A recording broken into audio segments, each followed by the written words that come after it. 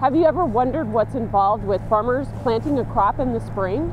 For many farmers, it starts with tilling the soil to prepare a seed bed, but Pete Bakken is using a no-till method to plant his soybean crop. We have the planter equipped to seed right into the standing corn stalks. This helps him conserve his rolling ground and cuts the number of trips across the field. Erosion control from a no-till standpoint is exceptional.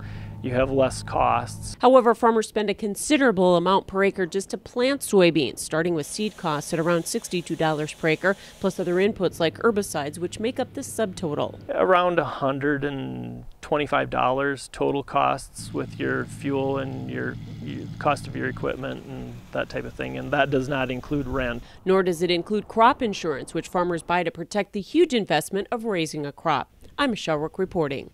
This Heartland Consumer Report is sponsored by South Dakota soybean farmers and their soybean checkoff.